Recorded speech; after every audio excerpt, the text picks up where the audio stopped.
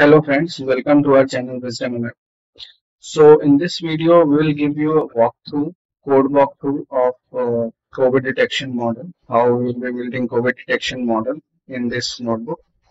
So we are running this notebook on Google Colab so that we get the cheap feel, right?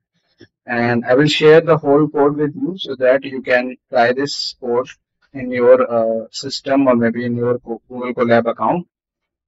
Okay, so first of all, we'll be importing some of the important libraries like you know that image data generator is used for data augmentation task. Next, we are also using certain other libraries like model and sequential. So we all know that there are two types of CNN models. One is sequential and one is model. So we'll be using model because mostly in transfer learning approaches, we use model, not sequential ones. Apart from that, we are also importing certain important layers based methods, that is in input, dense, flatten, dropout, batch normalization, etc. So after importing all these important libraries, we'll first mounting our uh, Google Drive, because the data set is present in our Google Drive with the name COVID_IEEE. So when we mount our data, which is the message we found that drive already mounted at this location. So after mounting the data, what we have to do, we have to create three separate directories because we have three different folders. I already shown to you. Right? There is COVID IEEE, and we have three different folders. COVID, having COVID images, then we have normal images with clear lungs, as you can see, and viral pneumonia cases. Okay. So this is the structure of our data set. Okay. Now let me open our Colab. So after creating three different directories based on classes, we will be writing one function so that we get the image specifications details. Okay. So firstly, we are printing all the details present in the data.items, and what will be present in the data.items. Basically, what we are doing is we are using blob library to list all the files, whatever extension they have. Okay. Recursive is equal to true means it will give all the files within the folder. Okay. And next, first of all, we are giving count of each of the files. So whichever directory you pass in this folder, it will give the total number of files present in the directory. What is the minimum width, maximum width, minimum height, and maximum height? Let me zoom a bit, maybe then you can understand the code. Yeah. So I hope the code is visible now. So you can see that. So what we are doing is basically, first of all, we are giving image count. Second, we are giving minimum width. So minimum width, we are setting it as 10 into 100 because no image will be bigger than that. So we will be taking the minimum of the actual min of that image and this. So this will be always higher. So that's why we will take the minimum one. Again, there's a maximum width. We are setting it 0. Okay, so no image will be smaller than bigger than this one. Okay, 0. Similarly, minimum height and max height. So now what we are doing is we are using image library to open the files. Okay, we are giving when we open any file to image, so we return two parameters, that is width and height, when we get im.size. So we have to pass the image object, and with that we have to pass dot size. We get two parameters as an output, width and height. Okay. So as we get width and height, so what we are doing is we are calculating the minimum width by passing the width, which is the actual width, and the data min of width. Similarly for max width, min height, and max height. And in the end, we are printing all the details. So first of all, we have passed our normal directory. So you can see we have 668 normal files.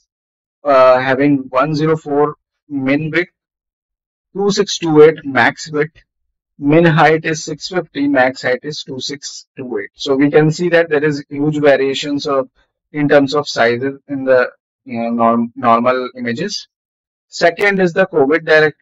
So in COVID directive we have only 530, we have around 536 images, in which we have a huge variation in width. You can see there are some mobile type of images having 240 width, whereas we have 4K type of images having 4095 width. Similarly, height is also similar.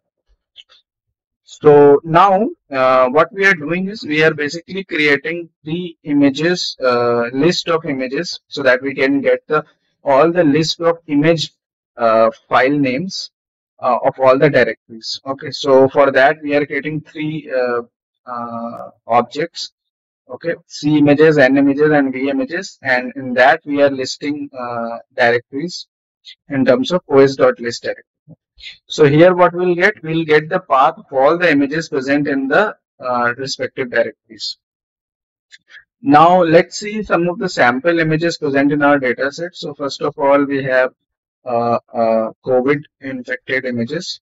So you can see this is somewhat COVID infected images. So let me zoom out a bit. Yeah. So this is COVID infected images. You can see there is ground glass opacity visible in each of the images. Okay. Next, we have viral pneumonia cases. Okay. So you can see viral pneumonia is also it is visible. It is not clear. Haziness is observed in the left lung side. Okay, and then the lower lung also. So haziness is there, and we can easily see that the lungs are not clear actually. Okay, and we can easily compare it with the normal images. You can see that the lungs are properly clear. There is no haziness and there is no disturbance within the image of the lungs. Okay. So this is the sample images, and we get somewhat idea of how the COVID and viral and normal images look like. Now we have to do some image pre-processing. So as I told you in my first video that we'll be using white balance technique. What it does is basically it is stretch all the three channels, RGB, which is RGB, in case of color images. And what it does, wherever we have a dark red, it increase the basically white component of it during the stretching. Okay, so that this negative or you can say the dark part will not negatively affect the image, and it will give the overall brightness to the image. So there will be no darker part, only there will be a brighter side of it, or you can say the enhanced image you will see after applying the white balance. So how we are applying white balance, you can see we are passing in terms of we are getting two variables, mi and mn, and that is through np.percentile, in which we are passing the channel and percent. So what we are doing is we are only using 0.05% of the darker part of the image. Okay, and rest everything, all the colors present in the middle part will be stretched or spread throughout the image. So this is the formula actually which we have implemented here. So it will when you pass the channels and percent in it, it will return a channel that is white balance. So what we are doing is basically we are doing np.d stack. So what it does, first we have to split the images into three channels, and in each of the channel we have to apply this white balance. Okay, and then we have to convert this object into uh, RGB to gray. Okay, and after that, so it will convert into gray image. So after that, what we'll be doing, we'll be converting the color BGR into gray image. So it will be a gray image after applying white balance. So you can see there is the enhancement of the image in comparison to this original image. So like that, we will get the enhanced image so that we can see the patterns easily within this image. Now the next part is data loading. So what we are doing here, right? So let me again zoom a bit. So what we are doing here, basically we are iterating over the directories, over all the three directories, and after iterating each of the directory, we are passing one variable that is just, you can say, one image in the directory, okay, and we are passing the whole path within the directory. So it is the normal one, and we are passing the one sample image. So sequentially, it will iterate for each of the image. So it will give the whole path to OpenCV to read the image, and then we'll apply this white balance, okay, and convert it into color to color gray to RGB. So here what we have done is basically we have converted the white balance image into from color to gray. Now what we are doing is, because we have to use all the three channels, so what we are doing is we are converting the gray image uh, to RGB, okay, color gray to RGB using CVT color. And now we have to resize it into 224 cross 224. So the reason for resizing it into 224 because it's a standard size of mostly all of our transfer learning models. So in MobileNet also we have a standard size of the input image, that is 224 cross 224. For each of the class, we are appending in the data list and labels list. So data and label is actually two lists we have taken, and we are keep on iterating over each directory, appending the images with labels. So for normal, we are assigning it as 0 label. For COVID, we are assigning it as 1, and for viral infections, we are assigning it as 2. So we have three labels: 0, 1, 2. Now the important part, so that we have done even in skin cancer. So we have to save these images in this structured format, and we'll be saving it in the form of numpy arrays, so that we can later for future reuse we can load it pretty easily in less amount of time. So what we are doing is basically we are converting these features and labels in the form of array using np.array. So now the images are converted into array format, and now we are saving it in the form of numpy arrays in our Google Drive. Next comes, so we have saved our images in Google Drive in the directory. Now we will be loading the images. So this will take very few time, um, minimum amount of time to load it. Or in comparison to loading physical images. So this part, actually when you execute this part, it will take a good amount of time, maybe around 5 to 6 minutes, while this one will hardly take 1 minute to load, right? Maybe in terms of only 30 to 40 seconds it will take. So sorry, this part loading the images. So now we have loaded the images in the form of feeds. Nothing is the features, and labels are the labels. So now the next part is we are actually randomizing the order of the image so that it will not take any sequential order during the model training part, or it will not take learn any specific order of the images. So that's why we are randomly shuffling all the images, and then we are creating two variables, that is number of classes, unique labels, and the length of the data, that is 1823, because it will be used later where when we use when we do train test split. So now we have to divide our data set into training and test set, and in this we'll be using 80% data for training and 20% for testing. So here we have to use our length data. So what we are doing is basically we are uh, taking all the data before 20%, that is 80% of the data will be using for training, and for testing we are using only 20%.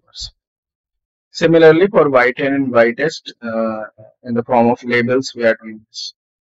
Now comes another very important part, that is image normalization. Okay, so let me write it as image normalization.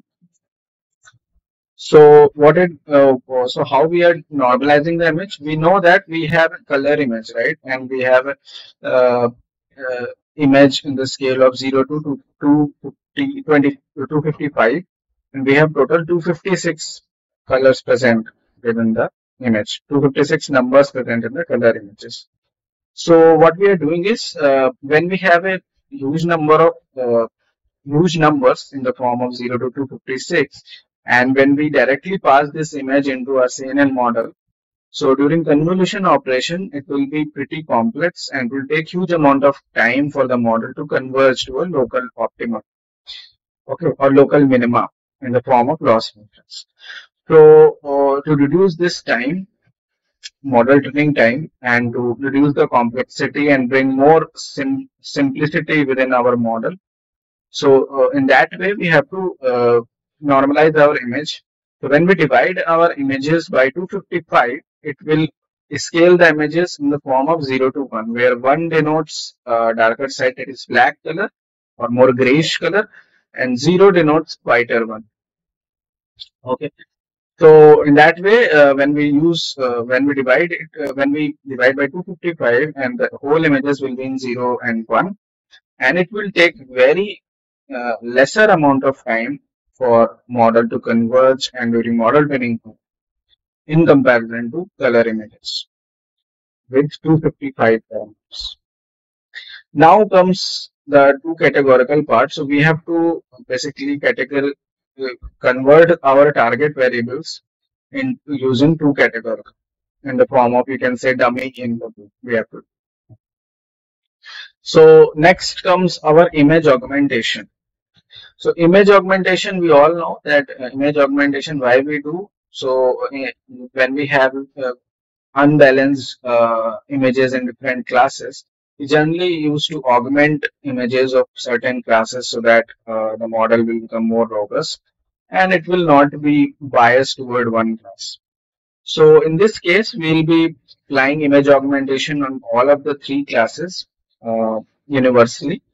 And for that, we'll be using three parameters. One is rotation range. So it will rotate the image at the angle of 15 degree, not much.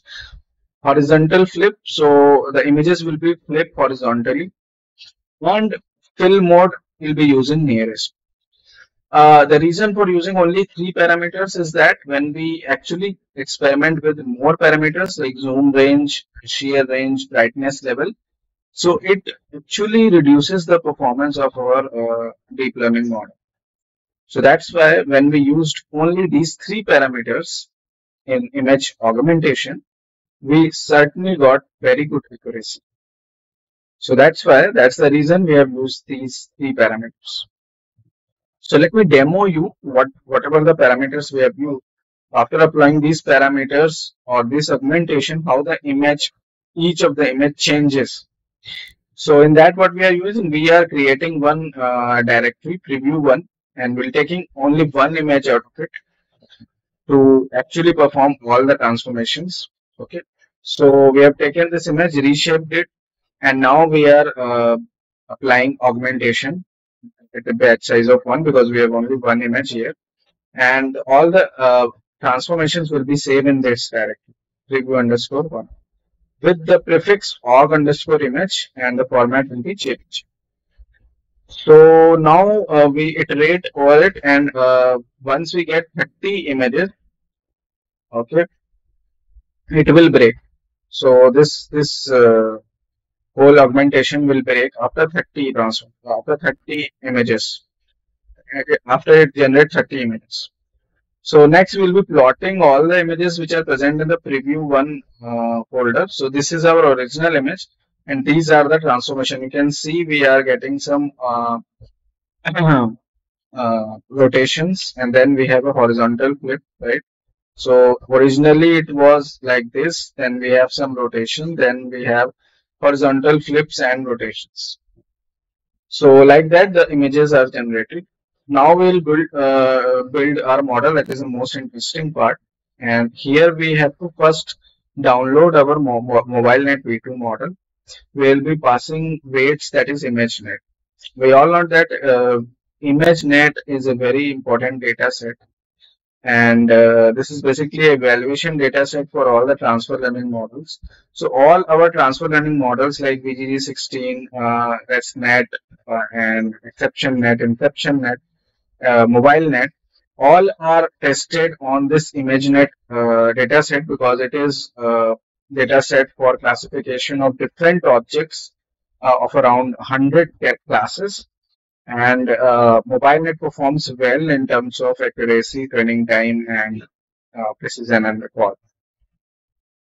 So here we are basically passing it as a base layer, and in this we are basically telling it that we have to make these layers as trainable. Okay. And next, what will we have also passed one parameter, that is include top is equal to false, because we don't want to train whatever the top layers present, and we want to capitalize the capability of our MobileNet model. So whatever the learning it has, will actually use the capability of this MobileNet model, and on top of that we will be actually customizing it. Okay. So, and as I told you, we are using model here, not sequential. So on top of that, on top of our base model, we are passing, basically we are doing average pooling. Then we are adding some layers in terms of tens units. Okay, the neurons 512. Then we are passing some dropouts. So dropout, as I told you, it breaks symmetry, and it also bring down the overfitting problem of deep learning models. So here in the last layer, we are passing three as a parameter, because we have three classes. Activation, we are passing softmax because we have more than two classes here. So, and then we are printing the model summary. So as you can see, we have around very big summary actually. So we have around uh,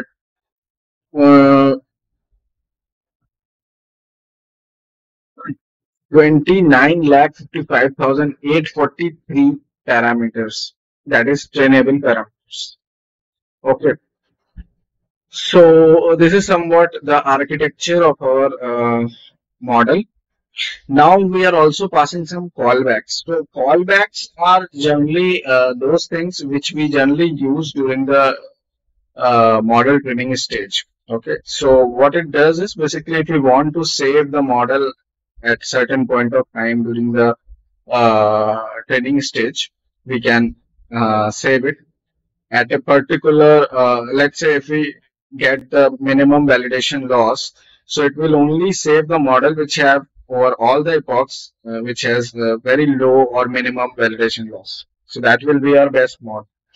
So that's why we'll be saving the weights of only those model which have certainly very minimum validation. So we'll be monitoring validation loss. Now, the second is reduce alarm plateau. This is the learning rate annealing technique, in which we actually uh, closely adjust the learning rate based on the performance of the model. So what it does is, basically it monitors the validation loss, and if we have no improvement for two consecutive epochs. So this patience is 2 means two consecutive epochs. If we have no improvement, then it will reduce the learning rate of the model by a factor of 0.3. And we have defined that minimum learning rate should be this much. It should not be lesser than this. So it will keep on reducing the learning rate until we reach at this point. Okay. So now next we have to compile our model by declaring some of the things like loss, categorical cross entropy, because we have a multi-class classification problem. Okay, if we have a binary problem, then we can pass as binary cross entropy. Okay, next optimizer, we are using Adam. We know that optimizer adds non-linearity to the model. Okay, because it's generally image based problems are complex problems, huge number of features, and it will never be a linear problem. So to bring non-linearity, we use optimizers, and Adam is the best optimizer we generally use in image related classification problems. Metrics, we are using accuracy. So now during the fitting, so this is our batch size. We are setting our batch size in 60. So now we are fitting our model, in which what we are doing in terms of training set, we are passing from the augmentation flow.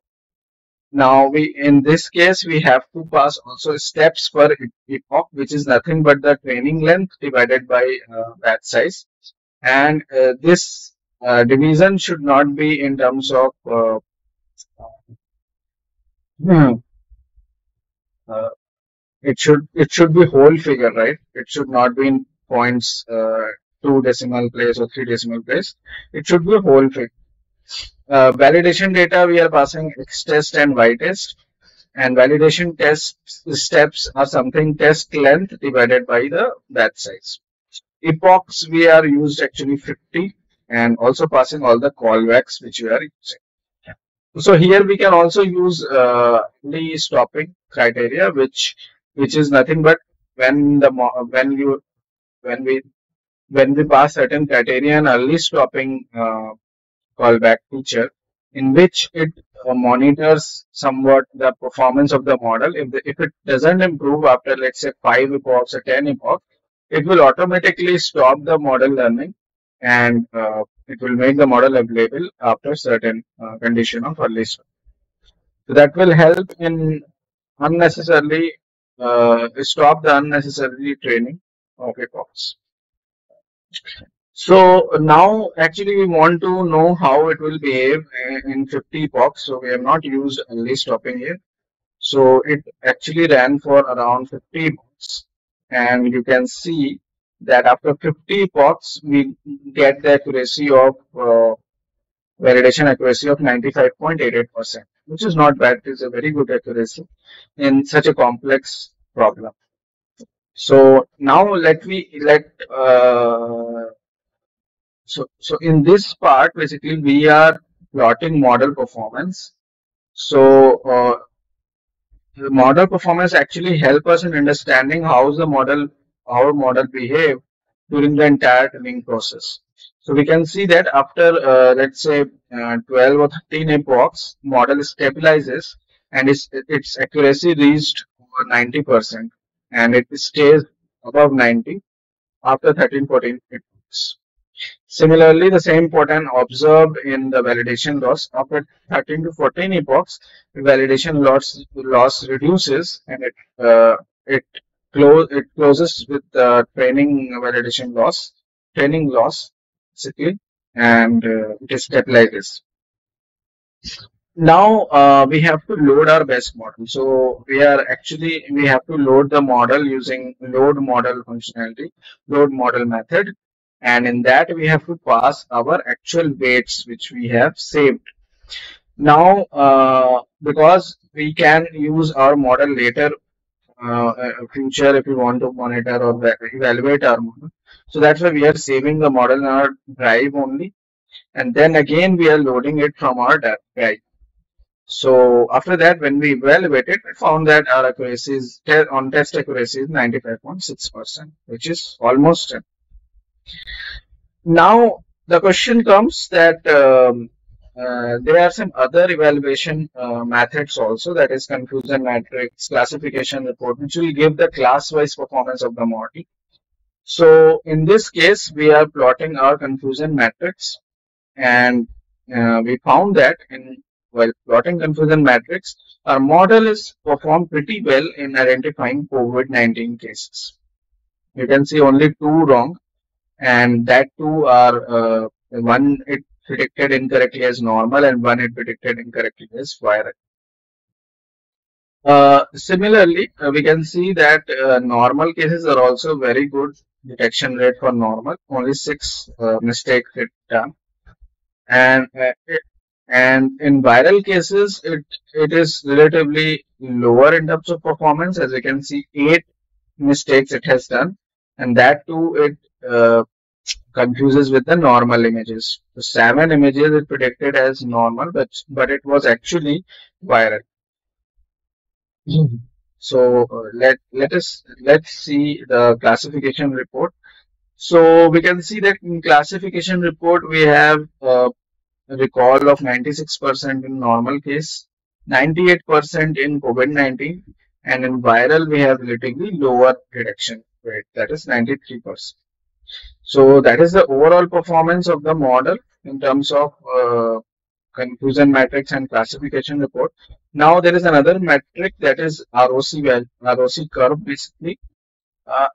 In this we will see that what is the detection rate in terms of each of the classes.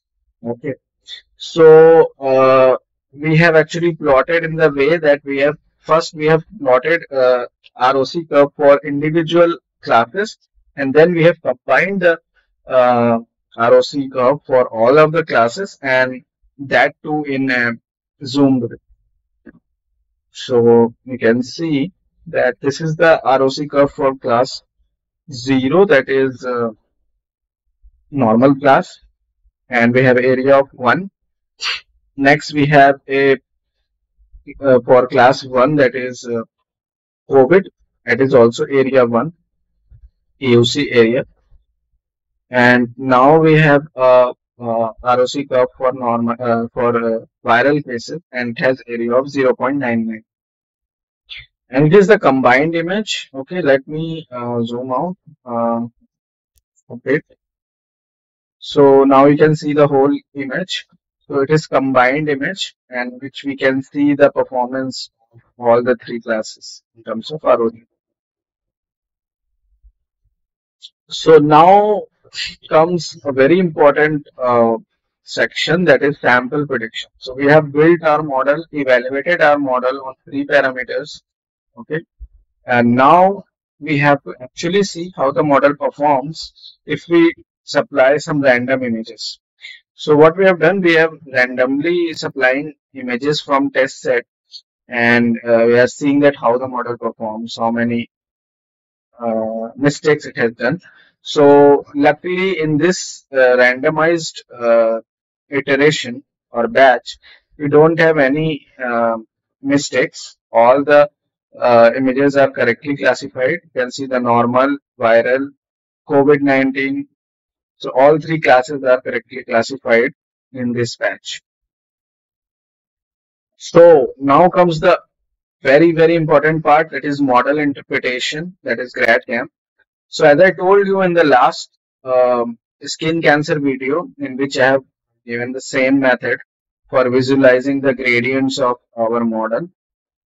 So this is the same method, make GRAD-CAM Heatmap, get image array, and then we are actually preparing our image for prediction basically. So reading the images, white balancing, resizing, converting into array divided by 2 to 5, and then we are removing the last layer, the softmax layer, and then the prediction. So if we visualize it, the prediction will look like something like this. The image is not visible, but the area is visible where the actual focus of the model is. So, the one important part which we have to supply, that is last convolution layer name. And for MobileNet, we have block 16 depthwise, which we can easily see during model.layers. So we have to write one list comprehension for layers and layers, something like that, so that we can get all the layers printed, and we can easily see that which is our last layer. So we have to supply three parameters in make GRAD-CAM Heatmap: the image, the pre-processed image, the model, and the last convolution layer name. So now we have given the image path. So this is our original image. Okay. When we pass it from when we have to build a GRAD-CAM heat map. So for that we have to create one another function, that is save and display GRAD-CAM. So when we pass it, okay, so let's say we have this image, okay, and this is our COVID image, and fatal COVID-19 means this person died actually due to COVID. So this is our original image. When we pass it from our GRAD-CAM heat map, so it has highlighted the actual region which are responsible for COVID-19 testing. Similarly, we have the second image.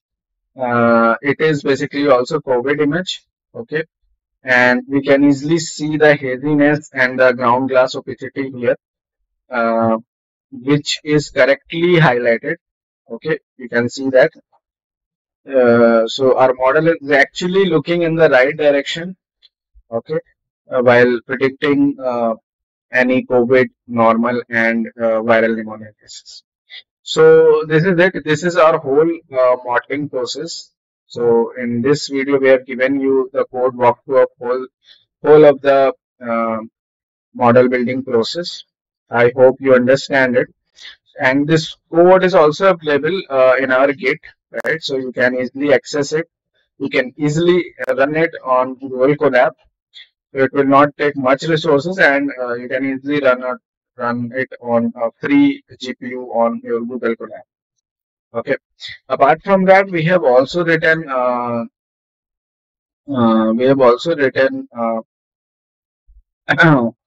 complete write-up in the form of blog. So you have to visit the Wisdom ML, and here you can see that we have a full technical write-up of with code base.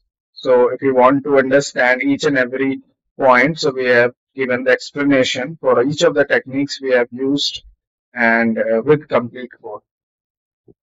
So I hope guys you like our videos, and we'll meet in the next video in which we'll be building the Flask application for uploading chest X-ray images and predicting it based on our model. Thanks.